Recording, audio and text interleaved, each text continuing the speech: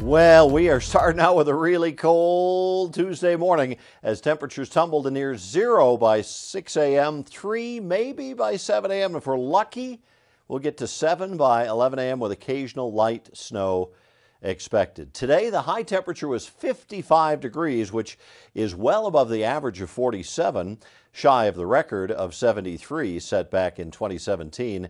A year later is -7, and we're closer to that right now with the current temperature down to 6 degrees out at DIA, 9 at our studios. The barometer's the only thing going up. The winds are from the north-northeast at 18. The wind chill is at 13 below zero. This is the snowfall over the next 3 days. This storm is not going to be a fast dumper by any means. It's just a little bit of fits and starts over the next few days. But with the sub-zero and sub-freezing temperatures, we'll see it pile up to about 2 to 4 for lower elevations and a foot or more up in the mountains. So here's the situation around the nation. Severe thunderstorms tonight. You have Oklahoma and Arkansas. Tornado watch is in effect there.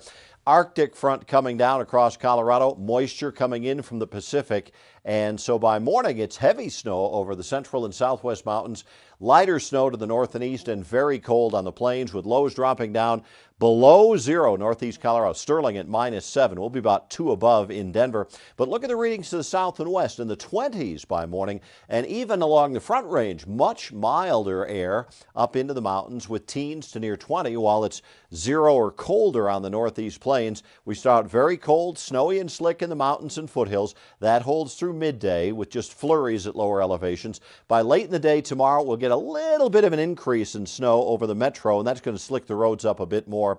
The highs go nowhere, just single digits and low teens on the plains, teens and 20s expected in the mountains. To the south and west, though, look at the numbers over southwestern Colorado. 42 at Cortez, 36 at Durango, 38 degrees at Grand Junction, while it's just in the single digits and teens over northeast Colorado. So bitter cold on the plains, heavy snow in the mountains. The storm system is going to drop to the south and bring the heaviest snows to the mountains and southern sections of the state into Wednesday. We'll get some light snow on the plains. By Thursday, that same system turns into a nasty ice storm in the upper Midwest while we just stay cold. By Friday, the cold hangs in there, but milder air is not too far away, and that finally gets here as we head into the weekend. Here's your Super 7-day forecast.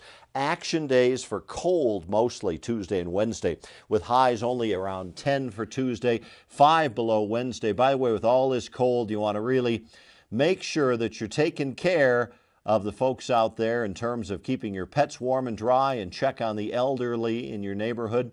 After we get through the coldest of this, we start to thaw out a bit heading into the weekend. By noon on Saturday, getting back above 32. We'll get to 38 Saturday afternoon, 47 Sunday, and finally back to 55 again next Monday. Bundle up. Going to be a cold one, and drive carefully. Stay tuned. Sports is coming up next.